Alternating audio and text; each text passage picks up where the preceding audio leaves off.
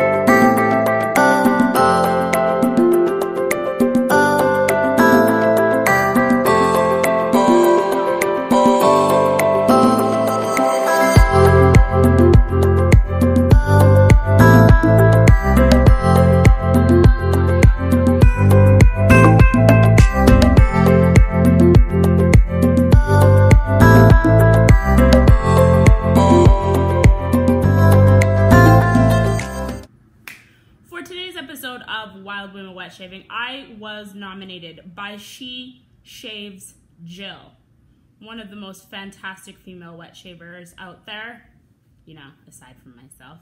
We decided to do a challenge, and it was the Second Chance Challenge. For this challenge, I used British Barber Association shave butter, 420 aftershave balm,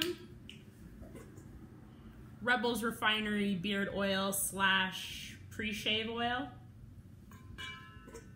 this Merkur, and Shark razor blades. I think I would sum up this wet shave to being pointless. I don't know why, but I can't actually say none of these products, but 3 out of the 5 products I probably wouldn't use again in a hurry. British Barber Association shave butter, how do I describe this?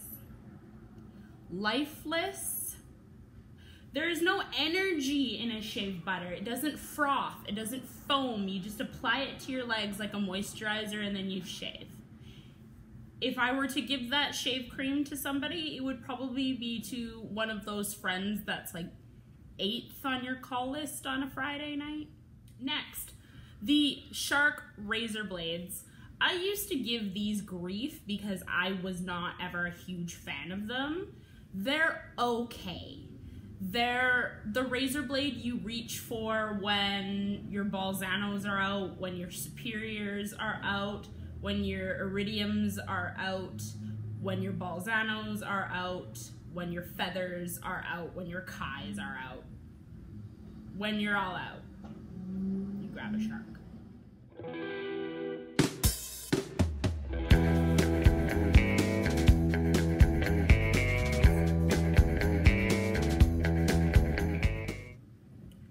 Whoever decided to design a razor that has absolutely no grip, no hold, no little indents, no nothing, the nicest way I could sum you up is an idiot. Now for some positivity in this shave. 420 aftershave from Van Yule. It's herbal, which we all know that I love. It's aftershave balm, so it's that liquid texture. Oh, It smells great. It's made with love. I love this product. I will continue to use it and continue to buy it. So merci Vanille. Last but not least, the Rebels Refinery Beard Oil / Pre-Shave Oil. It's more expensive than it would ever need to be on this face of the earth, but mind you, it really does its job. It smells good, it performs well, and because I knew I wasn't going to have the most glorious shave, I figured I would do all that I can to make sure that, you know, there is a little, you know, something going on, that it can't all be bad. Last time I shaved with that shave butter, my legs looked like the cow from Apocalypse Now. It was just, it wasn't good. Most of the time when I use that Merkur, well, I actually shouldn't say most of the time because I think I've only used it 3 times because I don't like it. Would I use any of these products again? No. For a second chance, it's my last chance. They'll just remain in that when I'm out of everything drawer, I'll use it. Again, Wild Family, thank you for the growth both here on YouTube and on Instagram. It's so lovely to see. Enjoy your cup of tea, enjoy the rest of your Thursday, and I will see you beautiful people next week. Bye.